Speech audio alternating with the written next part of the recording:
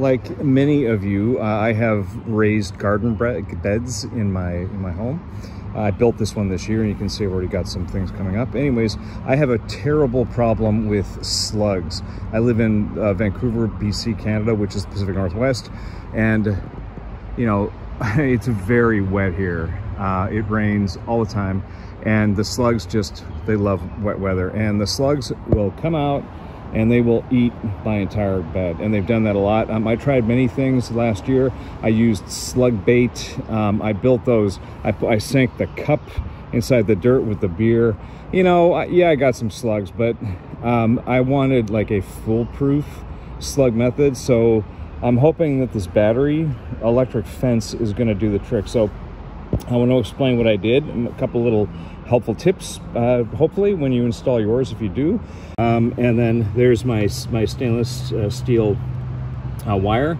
You can buy this size, this thickness. You can buy fatter, whatever you want. So basically, a couple things. So what I'm doing is putting galvanized steel wire around all four sides of my bed. There's two runs of it. There's two circuits, and you can see I've got one circuit, and these wires do not touch, by the way. So I've got one circuit wrapped around a single screw on the end, and that goes all the way around. I've got a separate circuit on a different screw going all the way around. Make sure none of these wires touch. Okay, so this is like my work in progress right now. I'll make this secure later, but I just wanted to show you in the meantime. So I've got the wires coming up, and they need to go into a 9-volt battery. So what happens now is I've got a connection. I've got an electrical connection running through from each of the points on the battery to each of the wires. So I've got two lines of voltage running through this. One is like a positive voltage, one is a negative. If you were to connect these two together with like conductive material, like another piece of wire, that would connect the circuit. And power electricity voltage would flow from the battery through both of the wires, and the connected point would have a 9-volt electric field, E field, running through it, and that is deadly. So there'd be the current produced as well at the same time. So you'd have amps, little photons of energy basically running through whatever's in the middle. So the idea is you've got this electric field set up, and a slug will crawl over the first one and then touch the second, and it will get a shock. It'd be like putting your fingers in the wall socket, which, you know, hopefully you didn't do that, but you might have done that. I sure did when I was a kid. And it has a shock, and it will jump back. One starter tip: you have an option of running the wires along the top on a flat edge or on here. I have a front garden bed with where it's just better to put it on the top. What I found is slugs come up, they hit both wires, and they can't move because they're laying flat, and they wind up getting electrocuted, and it drains my battery. So yeah, am I sad that the slug has died? I guess, in a sense. But if it's all I'm trying to get at is if the slug is sitting on a vertical board like this, it'll flinch back and either fall off to the ground, or it will just go down. Okay, so it won't get stuck on the wires and drain your battery. So when I put this in, first I had two screws on the end.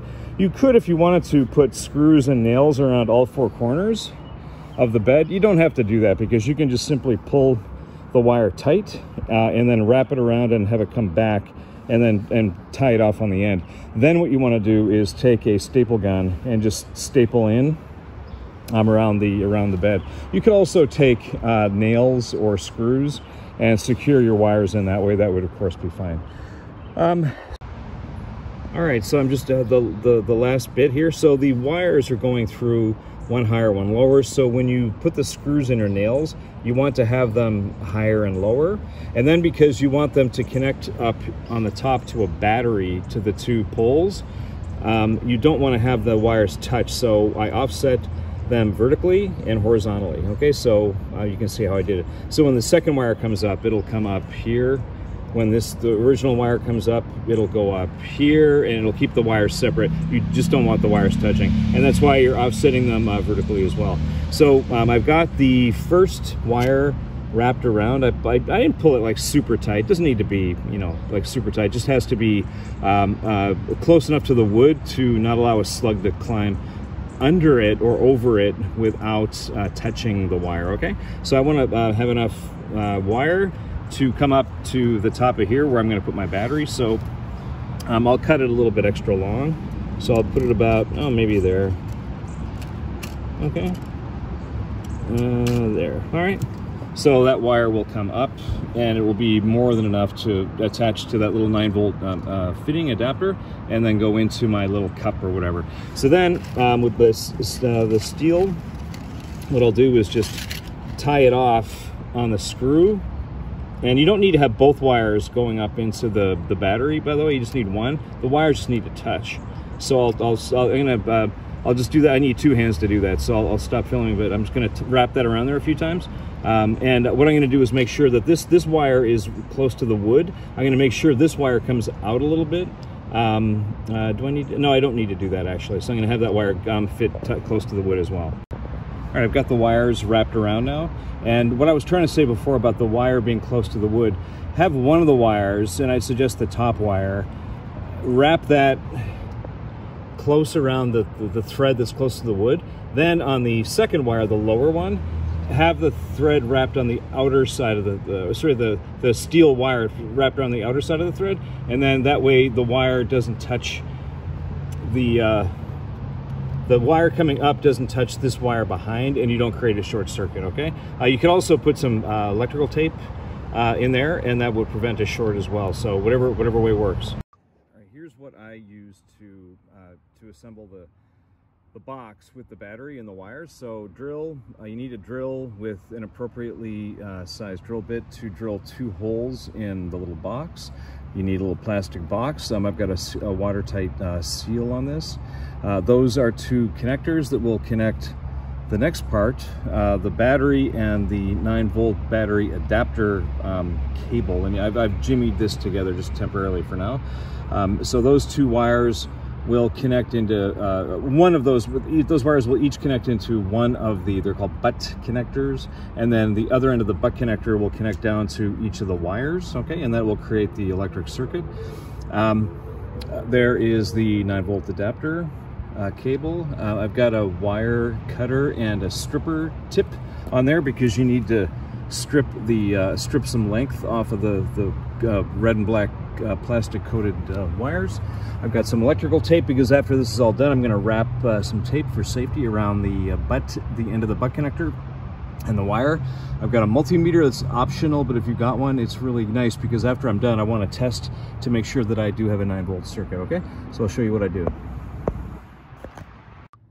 I used the cable stripper tip on this to strip off about 2.5 centimeters or about 1 inch of protective plastic on the edge of each of the leads. And then what I did is I twisted the leads because the wires are quite frayed. Just twist them into a nice solid mass.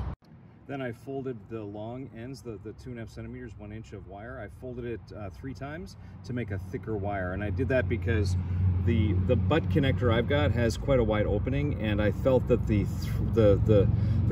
wire was going to be just so thin it'd be really brittle. So I wanted to be able to just have a more solid wire. And then I'll put both ends into one butt connector, but then you can see the marks on the butt connector. I used my wire tool to crimp the edge. You can see it's thinner. So there's a small metal tube in the middle of this. When you crimp the red portion, it crimps the metal on the inside in, and it grabs the end of the wire and keeps it tight. Then I drilled a couple holes in my little box.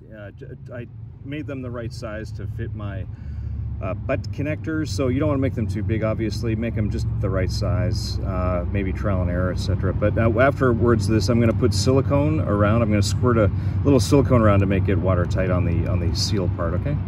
And then what you get here is this is a permanent battery box, I guess. So it's got the little connector for the 9-volt battery, so it'll just connect on there. And if the battery runs out, you just simply open up the box and replace the battery. And then I'm going to now connect those 2 butt connectors the two wires that are running around the box, and there's the two ends coming up here. And just you know, based on where you want to put the box, just cut the wires appropriately. And then just like I did for the small wire coming off the 9-volt adapter, this gauge is pretty thin, so I know that if I could fold it over once, and it will then fit nicely into the end of the butt connector. So I just, you know, I folded the wire back and then twisted it neatly around on itself. And I just want to point out the tip. So your hands won't be able to really create a nice tight fold, so I use a pair of pliers just to create the nice tight tip, and then because it won't otherwise fit into the end of my butt connector. All right, so I've got both wires in. I've crimped down both of the butt connectors, so those wires are in there nice and tight. All right, so now I've got both wires connected. Sorry, there's the 9-volt adapter into the butt connectors, out of the box, into the two wires that run around the length of the box. And I'll repeat again, like, this part is quite important. Make sure that none of these wires cross.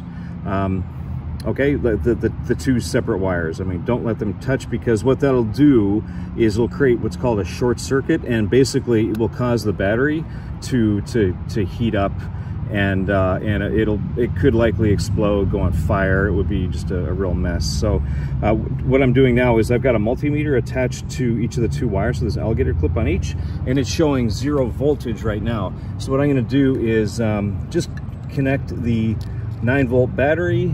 I'll do that with one hand and watch the multimeter. It should go to 9 volts. Close enough, 8.5 volts, all right? It's discharged a little bit, this battery. And the nice thing is about this unit, once this battery discharges fully, you just open up the top of the box and replace the battery, and then that's all you have to do. So then I put some electric tape around the edge. I don't want any water getting into the box. On that, some videos show they drill holes in the box and they screw it in to the thing. I'm not going to do that. I'm going to use Velcro. I just don't want any water getting into this thing. So yeah, so I didn't show it yesterday, but I did go through today and I stapled in all the wires, and I got them pretty close because I noticed small slugs, they have a tendency to climb up, and then they were going parallel and then crossing over. So I didn't want that to happen, so I made these pretty tight. Maybe a slug will get in, but I'm hoping that it doesn't. So I think that's it. On behalf of my new garden, I wish you well. I hope that that this works for you. I hope it's going to work for me, and that those radishes that are coming up over there turn into full-grown veggies that I can serve for my family without slug problems. Okay, good luck, everybody.